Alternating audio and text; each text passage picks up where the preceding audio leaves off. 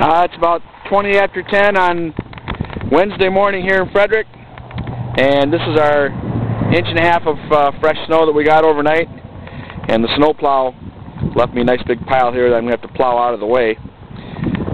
Finally, I got a load of wood this morning for the campfire, so hopefully this weekend we'll have a campfire and some s'mores out here by the fire. Boy, the winter's just flying by on me.